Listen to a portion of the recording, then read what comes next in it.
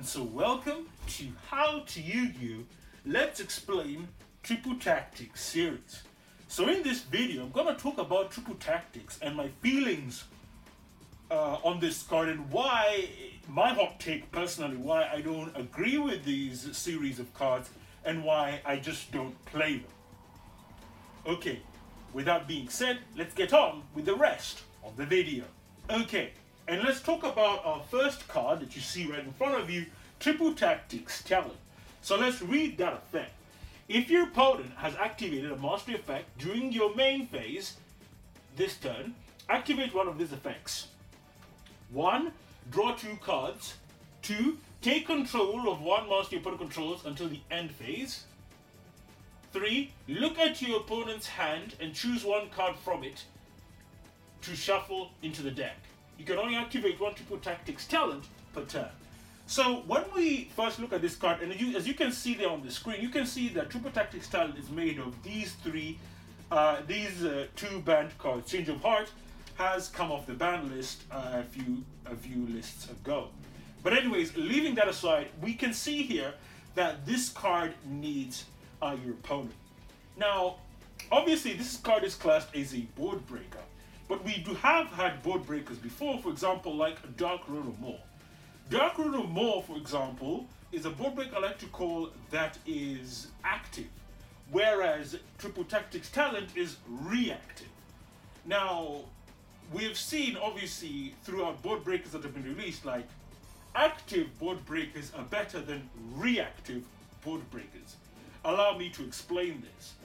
When you have active board breakers like Dark Road Maw, Lightning Storm, Raigeki, Dark Hole, Evenly Matched, such sort of things of the like, because they're active, you can activate. Yes, you can't respond obviously to your opponent, but they have the benefit of you activate them immediately and there's no stipulations on how you activate these cards.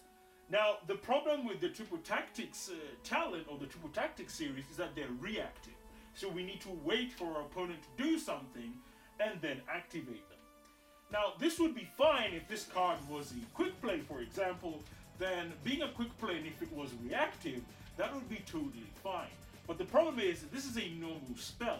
This downgrades its power significantly a bit. While, yes, and also as well, you can only use this card in the main phase, meaning that its power again is hampered quite a bit. And another thing I need to mention is that usually 90% of the time, it's usually better to play the banned cards in your deck than playing Triple Tactics itself. For example, if you could get away with playing 3 Change of Hearts in your deck, or a Confiscation, or a similar sort of card like Confiscation, I will get to that in the rest of this video, then it's usually better that way. We have seen with this card, in fact, that this card has promoted the usage of A Point of the Red Lotus. Simply because of the effect, simply because we had Confiscation banned, people have been using, in the competitive scene, using Confiscation, people realized that we had a card called A Point of the Red Lotus that was the trap version of Confiscation. And guess what happened to that? It got limited. Yeah, that's how that works. Okay, carrying over from my discussion about Triple Tactics Talent, we have one of the cards, one of the banned cards that it images, that it derives from, is part of Greed, allowing you to draw 2 cards. We do have a playable version of this, which is Sky Striker Mobilize Engage. And I would honestly say Sky Striker Mobilize Engage is better than Pot of Greed. It's currently at 1. I wonder why, but before it used to be banned, it's currently at 1. Will it in TCG go up to 2? Who knows? But in my opinion, if you want Pot of Greed and you really want, then just play Strike Striker Mobilize Engage. You don't need to play Talent if you're looking for that effect. Strike Striker Mobilize Engage practically fills out that purpose. Yes, you need 3 spells in your graveyard to get that extra draw, but you know what? Hey, who cares? What matters, you've got loads of search, you've got loads of power here. Mobilize Engage speaks for itself. So there we go. Let's go to the next slide. We have Change of Heart. Another card that is now legal, mind you, that is on Talents, making Talents even weaker than it was before. When it was banned, Talents would be justified But even if Talent's Change of Heart was banned, it still would not be justified for you to play Talent. You have Enemy Controller, Sky Striker, Mecha Widow Anchor, and Mind Control. Again, when Mind Control was at 3 back in them days, in the recent history, Mind Control was absolutely crazy and got limited to 1, and it was just absolutely bonkers, right? We have cards that do what Change of Heart does, and we have so many copies of them, and they don't rely on your opponent. So why play Talents? Again, it seems like a lot of busy work for just doing this. You could use Sky Striker Widow Anchor to basically do the same thing as Talents would do, and it's free. You don't need to rely on your opponent at all. Same thing with Mind Control, same thing with Enemy Controller, right? These cards are basically free. They don't need your opponent's intervention. They don't need you to ask permission, like a child, to activate an effect, right? Facts. No, you just take it, right? You just take it. When you activate these cards like a man, you just activate it, you just take the card, you just take it. No questions asked. Perfect in every way. Alrighty, and we have the final card that we can see on this, on Triple Tactics Talent, which is Confiscation. Another banned card, but as I've said earlier in this video, because of people's usage of talent, people realized the effect of confiscation on talents was pretty good. So they then started in the competitive scene, especially in TCG, started to find if there's a card similar to confiscation that is legal, and that was a point of the Red Lotus. Guess what happened to a point of the Red Lotus? You guessed it, it went to 1, and Talents has stopped seeing play since. Like, Talents is just not good. So overall, let's now, we've hit the issues with Talent. It relies on your opponent, and the banned cards that it does have with it tend to have either replacements. There are legal versions of those cards that you can play, and those cards have proven results time and time again, and we've seen them get limited on the list, get brought back on the list, and they have proven damage. Whereas Talents, I don't see it doing anything. In my opinion, when it comes to board breakers are better when they're active rather than being reactive. And Triple Tactic Talent is a reactive board breaker. Those are not the best board breakers in Yu-Gi-Oh! We're starting to see that active board breakers are better than reactive board breakers. And let us remember that reactive board breakers, right, rely on the opponent. So they can only activate by relying on the opponent's effects. Whereas active board breakers don't rely on your opponent at all. Cards like Dark Ruler No More, Lightning Storm, evenly matched, don't rely on your opponent activating an effect for them to activate the effect as an activation condition. And so we're definitely going to see that this card is going to fall out of favor, and it's my opinion that, in my honest hot take opinion, that Triple Tactics Talents is not a good card, and you are better off playing these other cards mentioned than playing Talents itself. Let's move on. Okay, and so let's talk about the another series of Triple Tactics card that's come out just this year in Photon Hypernova, which is Triple Tactics Thrust. I mentioned this card in the Greater Set video, core set video, but let's now talk about it and analyze it a little bit deeper. Let's go, let's read its effect. If your opponent has activated Master Effect during this turn, set one normal spell/trap directly from your deck except Triple Tactics Thrust. Or if your opponent controls a monster, you can add it to your hand instead. That set card cannot be activated this turn. You can only activate one Triple Tactics Thrust per turn.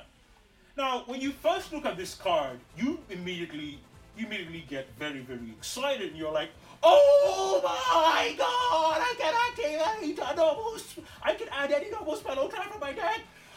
You start wanking yourself, but you need to roll down, slow your horses, calm down, and realize it relies on your opponent. And here we have a serious problem here. I cannot begin to state how this is very, very easy to play around. Another thing as well that this card also fails to mention is because it has that, because it adds a card, this card is affected by Ash Blossom as well. So is Talents.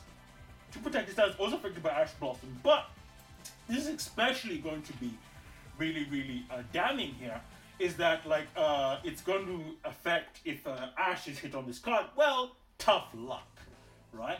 Now this is also a card that is very easy to gauge and very easy to know when if you're playing against this card. If you know someone's playing this card, then you simply just Ash becomes popular in the format, as you just activate Ash, and you know triple tactics is just you just wait for your Ash to bait this card, right? Yeah, the only deck we can see at the moment that can use this card with relative ease is Branded. But leaving Branded aside and leaving the specifics aside, Thrust again is a card which I don't like, for the simple reason it has the triple tactics we can say weakness of it relies on your opponent, but it also has another weakness that no one's talking about, is that it's trying to reinvent the wheel here, right? The effect of Thrust is very powerful. However, if you're adding a normal spell or trap from your deck, it's usually part of your archetype piece or combo piece in your deck. If you've constructed your deck well enough, right? Usually modern decks in Yu-Gi-Oh now are very consistent. This is not back in the day of XYZ format or Synchro format where consistency was pretty bogus. We're having field spells like Pereno or Primeval Planet that are absolutely insane in terms of adding consistency to your deck and just being basically win cards. The consistency of archetypes now in Yu-Gi-Oh's environment now are extremely good in archetypes. And this card is fighting for space for actual good cards in your deck. Now, yes, you could use this to add the out. You know, fun times, the meme, let's add the out the board. But let's be realistic, you're much better off putting the actual out in your deck to break those boards than searching the out itself, right? So at best, this card is going to have you do loads of math for your deck and basically complicate a simple deck building session and make it more complicated than it needs to be. And any card that is making things complicated for you for no apparent reason, in my eyes, deserves the boot, deserves to be thrown in the bin. Now, and yeah, let's look at this format really. This card on paper, right, should be able for you to be having no problems dealing with Kashtira. But now let's look at Kashtira and let's talk about it. Kashtira has a weakness to several cards. Majority of that are quick plays. Oh, would you look at that? This card doesn't search quick plays. Oh no! How did we ever foresee that? Yeah, already right up the starting gate, we have a serious problem here, as it doesn't search the quick plays that you need against the cash matchup.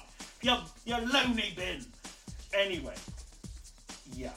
So that's pretty much it. We come to the end of this video. So, as I like to say, you are one step closer to becoming a Yu-Gi-Oh master. My fate, right, is in your hands.